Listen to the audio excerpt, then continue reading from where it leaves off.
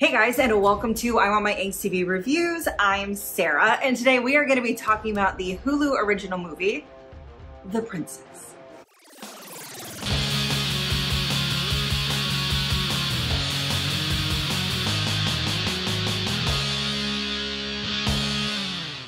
The Princess tells the story of a princess whose kingdom is in need of an heir. However, she has a sister, and no one can take the throne.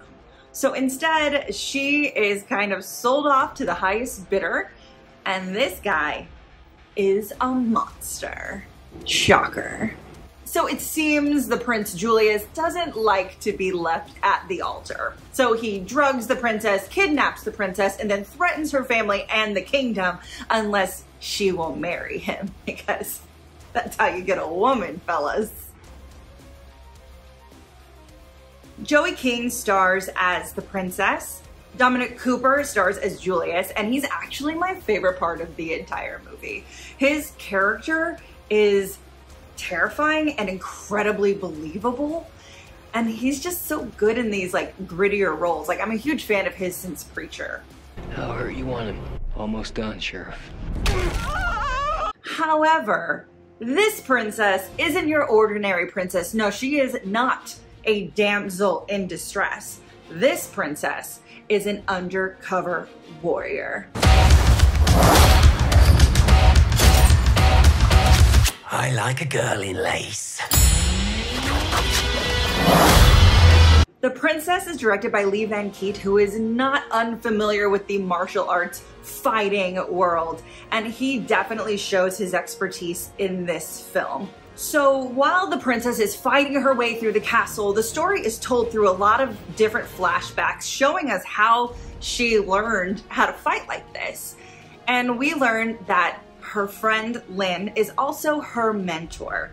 Lynn is played by Veronica Ngo, who is a fantastic martial artist and a great actress, and pairing her with Joey King is fantastic.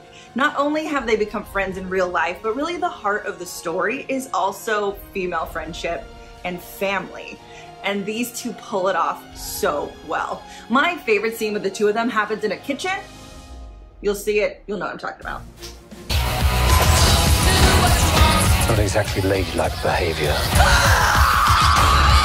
Joey King as the fighting princess worked really hard to learn martial arts and different fighting, so much so that she actually hurt herself, which she talked about in a junket we were able to attend.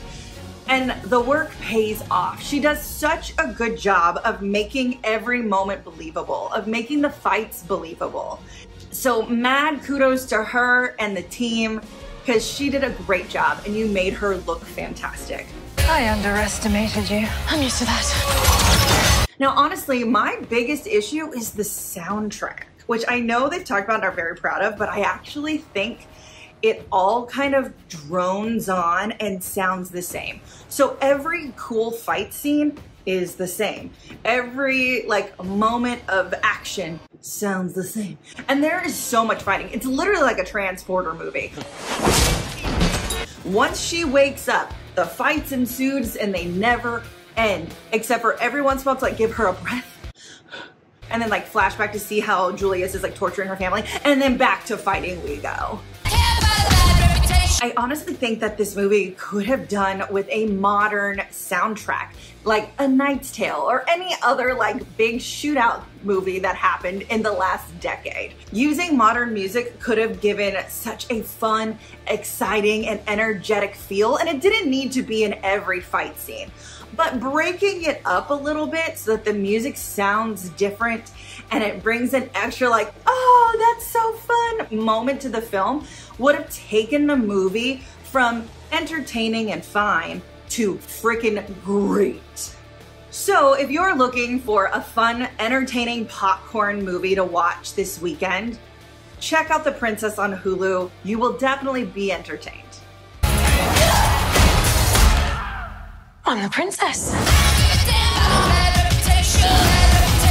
Thank you guys so much for watching. Again, I'm Sarah. Make sure you subscribe to our channel, thumbs up this video, comment, let me know what you think of The Princess, and ring that bell so you don't miss out on any more angsty videos.